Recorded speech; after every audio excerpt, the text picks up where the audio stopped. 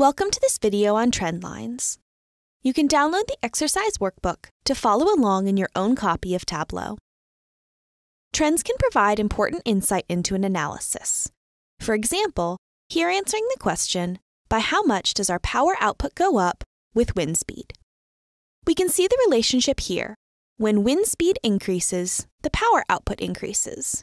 But how exactly? If we have a view with numerical data on both axes, it's easy to add trend lines to the view.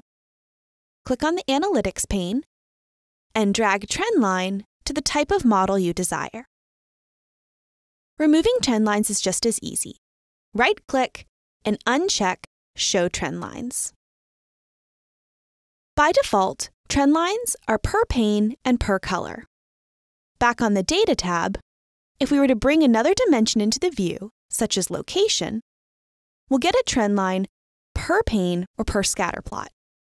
Similarly, if we were to move location to color, our trend line breaks out into 3. If we want to see our location on color, but only have one overall trend, we can modify the trend line. Modifying the trend line takes a simple right-click, select Trend Lines, Edit Trend Lines. Unchecking Allow a trend line per color will bring us back to a single overall trend line. We can also uncheck Show Confidence Bands to simplify the view. There are several other things we can control in this dialog box. First, the model type. These are the first options as when we first bring out Trendline from the Analytics pane. These options tell Tableau to build a linear regression model based on the type of transformation on one or both variables. Linear refers to the coefficients, not the relationship of the variables.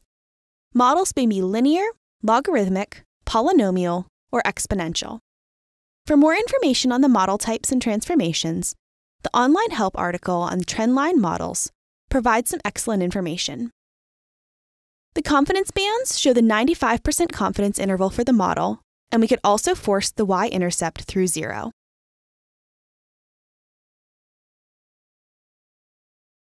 It's important to assess if a trend line provides valuable information.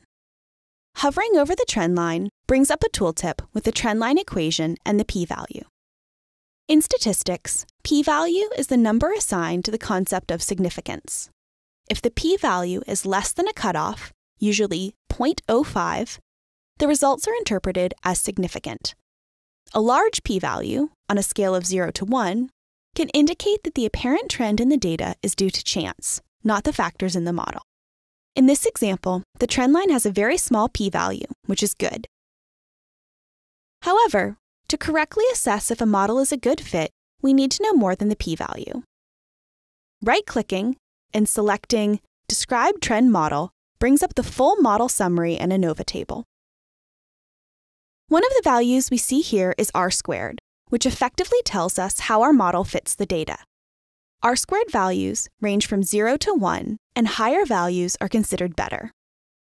We see in our example that the R² is very high, at 0.956.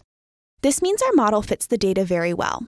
An R² of 1 indicates a perfect fit, but beware that if your R² is incredibly high, for example 0.999, your model may be misleading.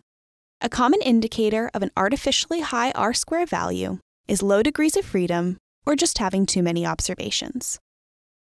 Note, for an in-depth discussion of the information presented in the model description, see the online help article, Assessing Trendline Significance.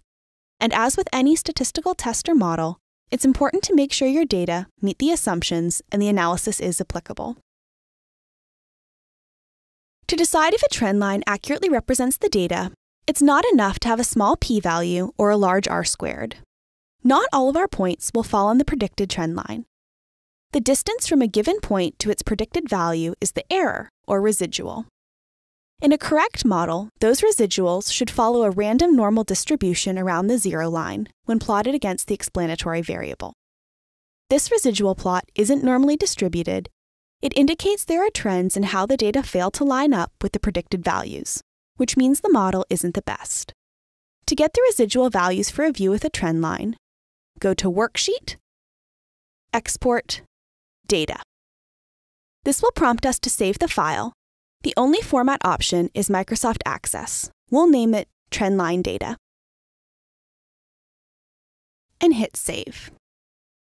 We'll choose Connect After Export.